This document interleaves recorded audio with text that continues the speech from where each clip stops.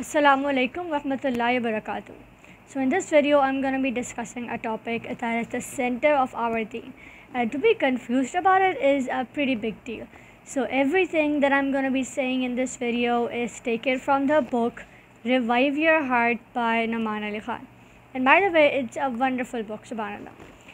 Okay, so first of all, let's just say that in our life we have seen people, and sometimes we ourselves too are asking Allah for something, but we're not getting what we want, okay, and the results are not coming, and we at the end get disappointed. And a lot of people, they stop praying because what they're asking for is not what they're getting. So in this video I'm going to be discussing all of those things, dua and disappointment, okay, as it's the title of the video. So the very first thing is that whom are we asking to? Okay, we are asking for help or anything that we want from Allah subhanahu wa ta'ala. And is asking from Allah same as asking from your parents or somebody else? No, it's not the same. If it's not the same, then how is it different? And what are we supposed to expect when we're asking from Allah? We'll get into that. First of all, as a matter of fact, let's just see that dua is the center of our religion.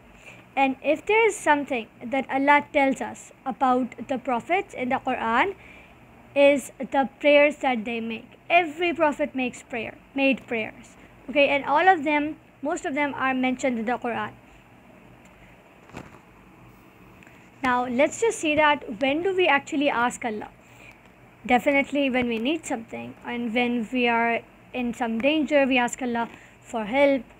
But let's just take a step back. Okay, when we wake up in the morning and we open our eyes, we do not have to have something to make our lungs keep working. We can still see, we can hear, and we can walk. So long story short, do we actually thank Allah for all these blessings that we have? That every day we wake up and we are well and good. Every night when we want to sleep, our heart is still beating. Okay, and while we are sleeping, we do not have to do anything to breathe. Okay, we are just breathing normally.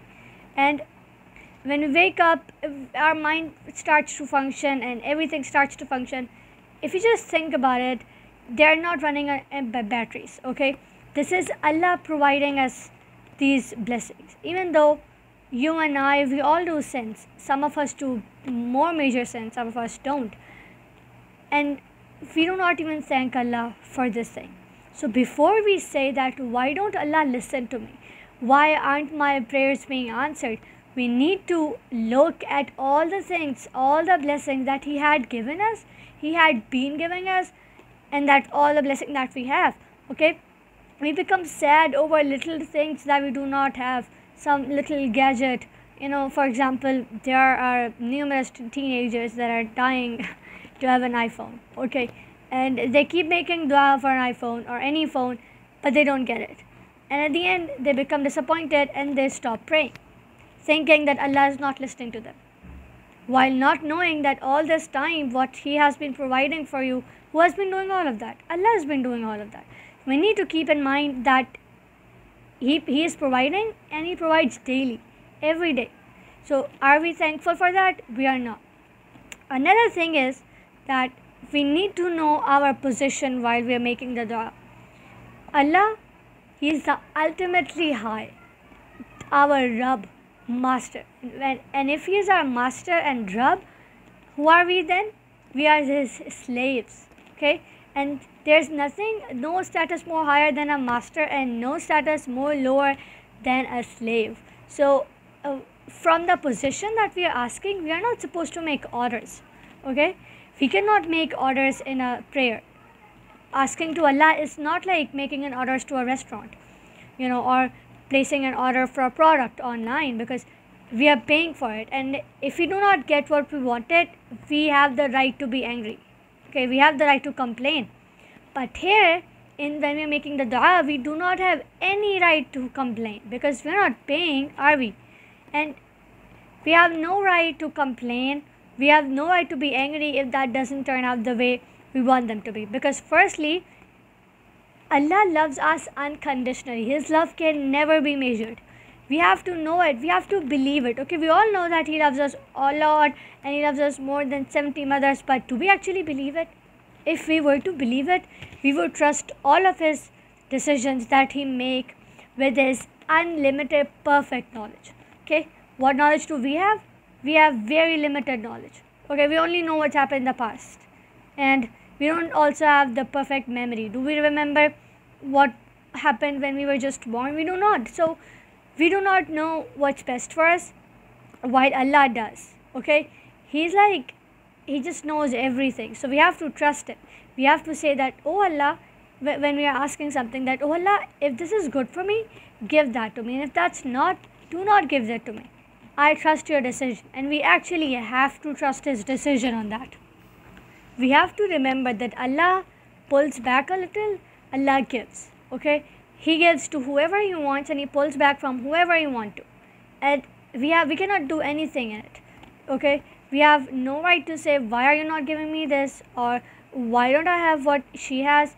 We don't have any right to say. We have to just be contented in what He has given to us specifically, because what we have is something that the other do not have.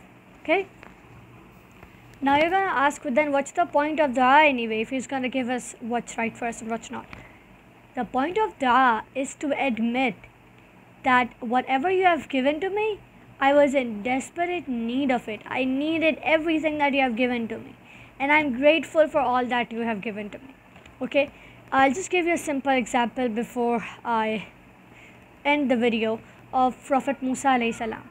It's a long story behind it, but we'll just talk about one point. Is that once he was sitting under the shade of a tree, and let me tell you, he had nothing at that time.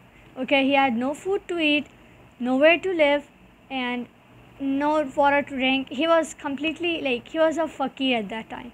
Okay, and in that situation, in that state, what prayer is he asking to Allah? Rabbi inni liman zalta ilayya min khairin fakir. I'm gonna just roughly translate it, and he says that, Ya Allah, oh Rabb, whatever you have given to me, whatever khair, whatever good you have sent down my way, I was definitely in need for it. I was desperately in need for it.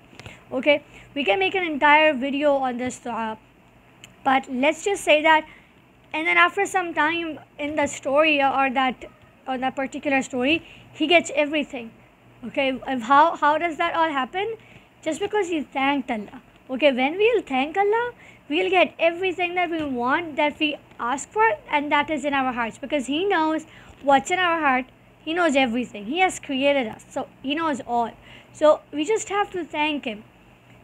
You and I, every time when we end our prayer, how many minutes do we take to thank all the things that we have?